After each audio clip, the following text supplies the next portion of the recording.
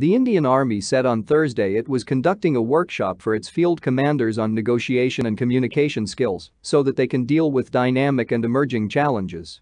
A delegation of the Indian Army officers is currently holding the 14th round of talks with its counterpart in the Chinese Army to resolve the border dispute in eastern Ladakh.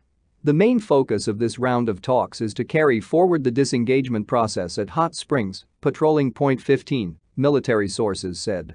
The Indian Army said on Twitter on Thursday, Indian Army in its quest for excellence and professionalism is conducting a workshop for field commanders in negotiation and communication skills to enable them to deal with dynamic and emerging challenges it faces every day in the discharge of its multifaceted roles. For daily updates, subscribe to our channel and like our video.